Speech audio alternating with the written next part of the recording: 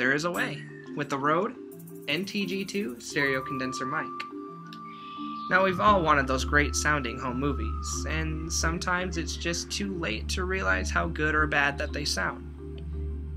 I want to take you to Rapid City, South Dakota, where I've met a man who's going to demonstrate what a camera will sound like with and without the Rode NTG2 mic. See if you can hear the difference. Hi, so I'm sitting out here with my camera, no microphone attached, and this is what it sounds like. Do do do do bop do bop bop bop yeah. Do do do do do yeah. Hey guys, I'm back. I got my microphone hooked up. I'm happy you're here to hear me. All right. Do do do do do yeah yeah yeah yeah oh yeah yeah yeah yeah yeah. So much better, right? Did you hear the difference? Its full frequency response, low noise, and audio transparency make it an ideal film, video, and voiceover microphone. And with its low weight, at only 5.7 ounces without the battery, makes it an ideal boom microphone. You know what? I even think I heard him sound a little bit better with that microphone attached. Do do do do yeah yeah yeah yeah yeah. I would like to try an experiment to show you the risk that you will take without having the Rode NTG2 mic attached to your camera. Stand up and call two people over. They could be your friends, cousins, aunts, uncles, teachers, whatever. I want one of them to blow in your ear like this young gentleman will do for me today.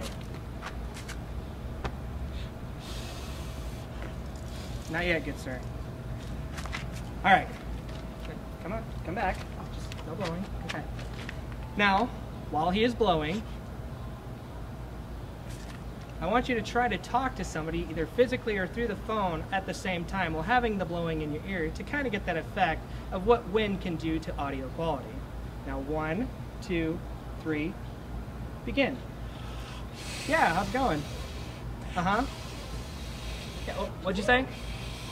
I can't understand you. Okay, yeah, that's enough. Okay, we're done. Hopefully you got the point in that demonstration. It's pretty annoying, isn't it?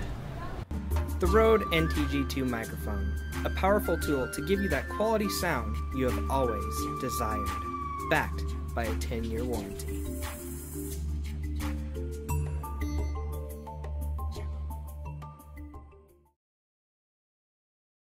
The emotions I was trying to evoke from the audience in this commercial was a little bit of humor.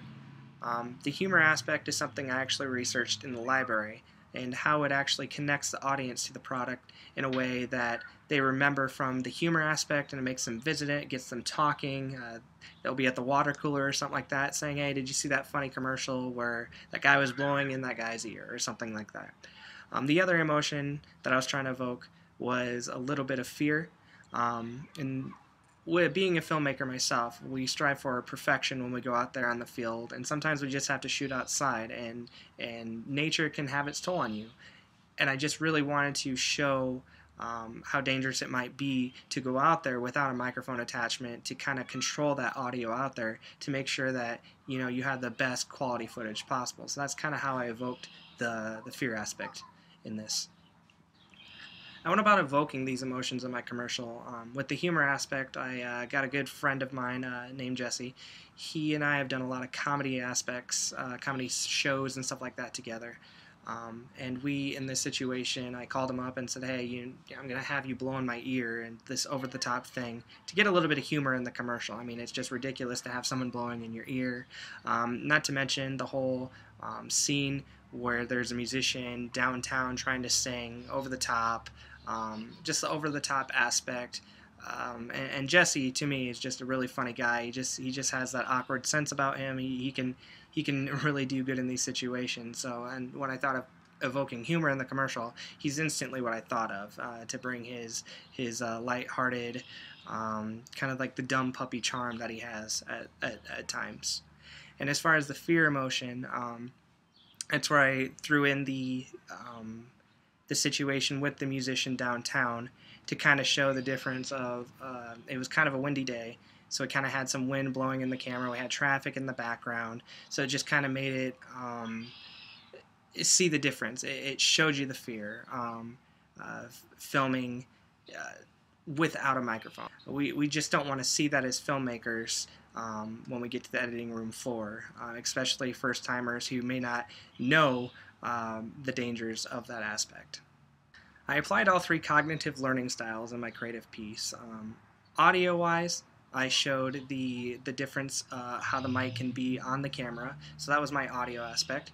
My visual was the different locations that I had downtown, a beautiful shot downtown Rapid City, the background that I had behind me. I just tried to make it as pretty as possible in the visual aspect, and of course there was some visual humor too of my friend Jesse blowing in my ear and such like that. As far as the kinesthetic, of course, that was the demonstration that we had where we asked them to have a couple friends get together, one blow in their ear, the other talk, and see how annoying it would be. So that's kind of how I applied the kinesthetic version.